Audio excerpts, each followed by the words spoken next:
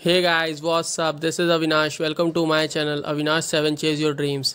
आज हम लोग अपना government of India act 1935 start करेंगे। ठीक है, आप लोगों ने अगर मेरे पिछले वीडियोस नहीं देखे हैं तो प्लीज़ उनको जाके देखिए, और प्लेलिस्ट जो मैंने पूरी बना रखी है पॉलिटी की उसको एक बार पूरा रिवाइज कर लीजिए, क्योंकि रिवीजन एक बहुत मस्ट है। ठीक है, आज हम लोग अपना आगे बढ़ेंगे गवर्नमेंट ऑफ इंडिया एक्ट 1935 से।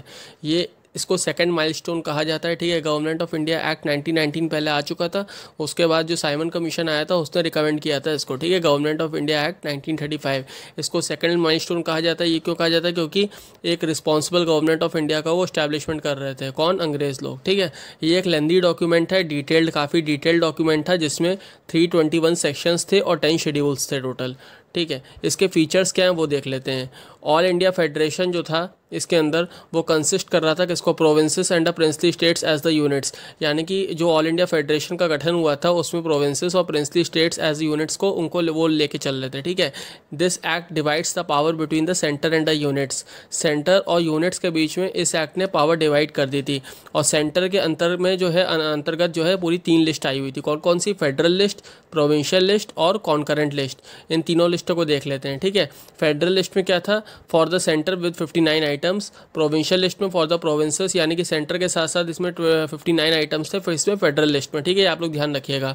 उसके बाद जो प्रोविंशियल लिस्ट थी उसमें क्या था? फॉर द प्रोविंसेस, ये प्रोविंसेस के लिए थी विद 54 आइटम्स। और जो कॉन्करेंट लिस्ट थी उसमें दोनों के ही सब्जेक्ट्स थे, यानी कि सेंटर के भी और प्रोविंशियल के भी। ठीक है, विद 36 आइटम्स। तो ये बहुत इंपॉर्टेंट है। ठीक है, इसके फीचर जरूर ध्यान रखिएगा। अब हम लोग इसमें देखते हैं जो रेसिडुअरी पावर्स थी वो वाइसरॉय को दी जा चुकी थी, और एबॉलिशमेंट हो गया था डयाचीन प्रोविंसेस, यानी कि प्रोविंसेस में जो डुअल गवर्नमेंट चल रही थी उसको हटा दिया गया था, है ना। यानी कि प्रोविंसेस की भी चल रही थी और सेंटर की भी चल रही थी, तो अब उसका एबॉलिशमेंट हो गया था, यानी कि एबॉलिशमेंट ऑफ डयाचीन प्रोविंसेस। और इंट्रोड्यूस किसका हो गया था? प्रोविंशियल ऑटोनॉमी, यानी कि उनको पूरी तरीके से ऑटोनॉमी दे दी गई थी। किनको?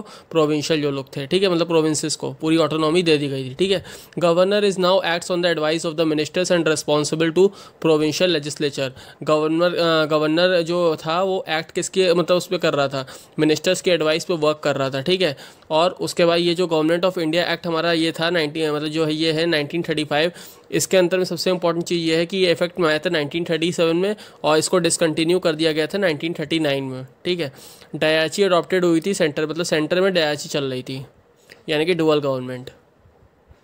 फेडरल सब्जेक्ट्स थे उनको डिवाइड किया गया था दो स्तंभों में, रिजर्व्ड एंड ट्रांसफर्ड सब्जेक्ट्स, यानी कि रिजर्व्ड सब्जेक्ट अलग थे और ट्रांसफर्ड के सब्जेक्ट्स अलग थे। ठीक है, अब बाई कैमरलिज्म का इंट्रोडक्शन हुआ था, सबसे इंपॉर्टेंट चीज़ किसके अंदर? गवर्नमेंट ऑफ इंडिया एक्ट 1935 जो चल रहा है हमारा, इसमें बाई कैमरलिज्म का इंट्रोडक्शन हुआ था, जिसमें मतलब 6 में से 11 प्रोविंसेस में, तो 11 प्रोविंस में से टोटल में से 6 में से जो है मतलब 6 में बाई कैमरलिज्म हो चुका था इंट्रोड्यूस। ठीक है, legislatures of the Bengal, Bombay, Madras, Bihar, Assam and United provinces were made by cameral. इनको बाई कैमरल कर दिया गया था। बाई कैमरल मतलब वही अपर हाउस और लोअर हाउस। ठीक है, अपर हाउस मतलब लेजिस्लेटिव काउंसिल और लोअर हाउस मतलब legislative assembly. Extended the principle of the communal representation by providing the separate electorate for the depressed classes, women and the labor।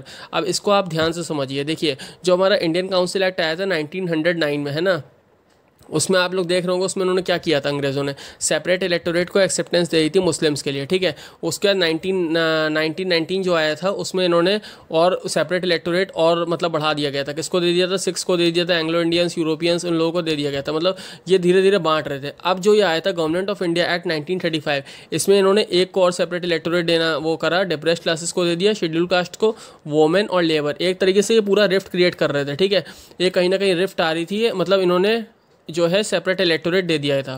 किसको? Depressed classes को, women को और labour को। ठीक है, किसके अंतर्गत? Government of India act 1935।